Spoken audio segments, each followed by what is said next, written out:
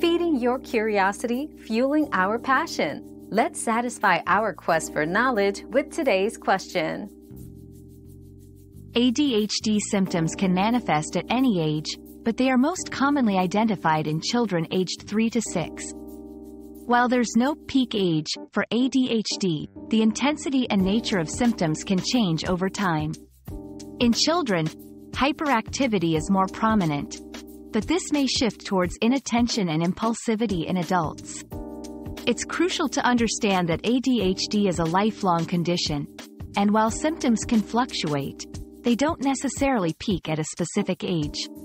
Early diagnosis and ongoing management are key to navigating ADHD effectively. Your daily dose of discovery ends here, but the journey of learning never stops. Subscribe and join us again for more answers tomorrow.